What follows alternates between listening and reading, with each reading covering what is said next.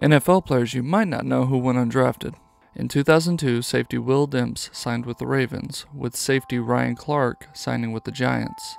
In 2003, quarterback Tony Romo signed with the Cowboys. In 2004, quarterback Jared Hefty Lefty Lorenzen signed with the Giants. And halfback Willie Parker signed with the Steelers.